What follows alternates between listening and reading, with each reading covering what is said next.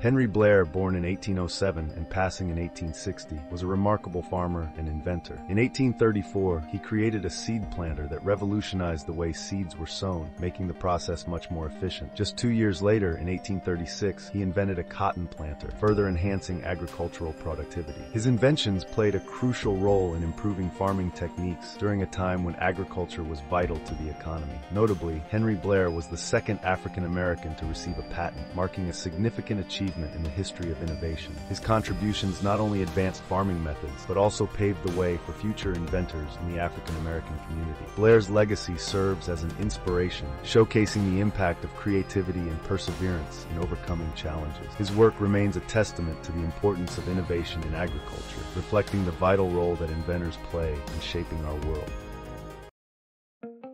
Thank you for watching. Be sure to subscribe. Peace.